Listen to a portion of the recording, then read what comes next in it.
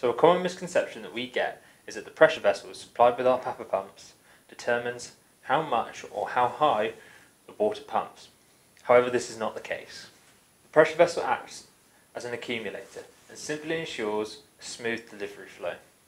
This is the reason for the pressure from the vessel being related to the delivery head. This is still an important part of the system, as without it, the delivery pipe would pulse and likely burst at any joints along the way. A failure in this vessel can also impede the system. As stated in the PAPA pump manual, 10 metre delivery head equals 1 bar of pressure in the vessel. You then subtract 0.5 bar to give you your final pressure. For example, a delivery head of 60 metres would mean a pressure of 5.5 bar in the vessel. Bladder can occasionally split, as if the non-return valves at the end of the PAPA pump have become worn and pressure in the vessel is low.